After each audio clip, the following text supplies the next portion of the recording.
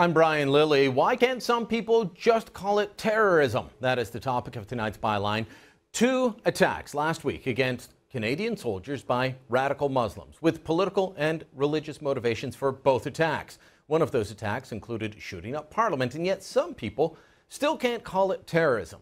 I'm not saying they can't call it Muslim terrorism or Islamic terrorism, like that book we told you about warns media outlets against doing. No, they just can't call it terrorism at all.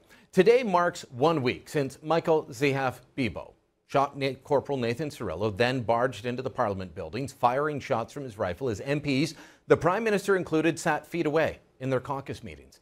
So to mark the first caucus meeting since the terrorist attack, the Canadian press put out a story explaining how security is beefed up, but MPs will be understandably nervous. Writer Bruce Cheadle then puts this description in the 3rd paragraph. It has been 6 days since a rifle-toting, homeless drug addict with a grudge against government burst through the Centre Block's front doors and careened down the Central Hall of Honor before dying in a hail of bullets. Excuse me? Excuse me? A rifle-toting, homeless drug addict with a grudge against government? What the hell is that? Yes, he had a rifle, but can we say he was a drug addict? He used to be. Was he still one? We don't know. Was he homeless? Yes, but apparently by choice of late. According to the RCMP statement issued on the weekend, Zehaf Bibeau had plenty of money in his bank account, money he made while working in the oil patch in Alberta. We have identified the source of funds for Zehaf Bibeau's pre-attack activities. Zehaf Bibeau had been employed in the oil fields of Alberta and had saved his money. He had access to a considerable amount of funds. We are investigating all of his disbursements in the period leading up to the attack. So the homeless angle is really a red herring here. He had a grudge against government, Cheadle writes. What's he getting at here? That tells us nothing. Was Zehaf Bibeau an angry libertarian? Was he a Tea Partier? Because that's the type of language used for right-wing groups. Is Cheadle trying to paint Zehaf Bibeau as some crazed right-winger? I'm not sure, but Cheadle sure as hell isn't painting him as a terrorist, Islamic or otherwise. Cheadle does make a brief mention of him being an Islamic convert, but he doesn't call him a terrorist or link his grudge against government to his faith or political viewpoints.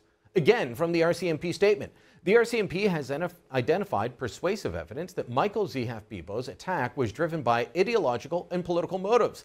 Zehaf Bibeau had prepared a video recording of himself just prior to conducting this attack. In comments to the media Monday, RCMP Commissioner Bob Paulson was a little more specific.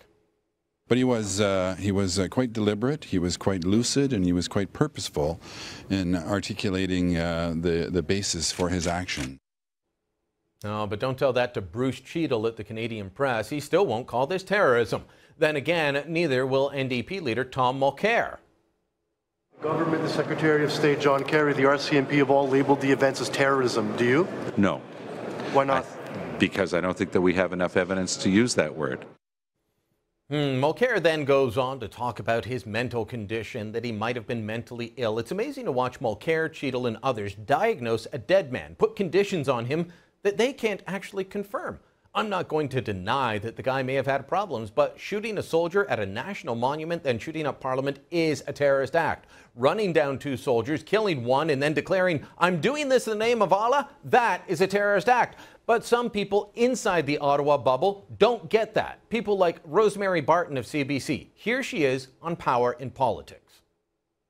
It's interesting because the definition of terrorism has sort of, is sort of changing in a way, right? To include someone who may be acting alone, who may or may not have been incited by others, but who clearly had some attachment to extremism or radicalism. Where did she get this dingbat idea? This is not the changing of the definition of terrorism. As I showed you last week in the 1986 edition of the Little Oxford Dictionary, it shows a clear definition of terrorism, and it hasn't changed. And last week's attacks qualify. The definition: terrorism, practice of using violent and intimidating methods, especially to secure political ends. Both of the attacks meet that definition, but Barton, Cheadle, Mulcair, none of them can or want to see that. This is the Ottawa bubble, folks. There are lots more people that think like them here. They lived through this and still can't see a terrorist act for what it is. You know who can? Normal Canadians. When you saw what was going down in Ottawa, that this is a terrorist attack? Definitely. I guess it's pretty hard to face the reality because we've never had this to deal with before that I can ever remember. When you saw what was happening, do you see this as a terrorist attack? Oh, certainly I do. Yes, and we've seen that coming. Normal people get it, even if Barton and others don't. And just because I throw enough criticism at CBC, let me point out that while Barton doesn't like the terrorist label, CBC's chief anchor, Peter Mansbridge, is at least willing to use the word terror. Homegrown terror strikes at home. Mansbridge has used that word more than once. You know who else is using it now? Liberal leader Justin Trudeau. First of all, the RCMP was clear these were acts of terrorism. These were acts of terrorism. Even the Obama administration, the people that won't call Fort Hood a terrorist act, said that last week's attacks clearly were terrorist acts. Anybody who walks up in a premeditated way with a rifle and attacks somebody in uniform and then purposefully goes to a parliament is committing, by common sense standards, a terrorist act. I can't say for sure why so many in the media and political circles won't call these attacks terrorism, but I can speculate. It's Islam.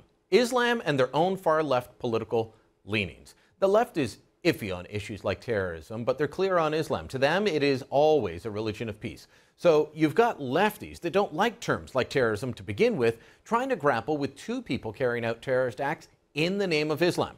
Let me point this out. If these were IRA attacks, the perps would be identified as Catholic and terrorists right away. But in this case, the left can't do that. And because both perps are Muslim, they avoid the terror word to protect their own image of the faith, to keep their own multicultural kumbaya worldview intact.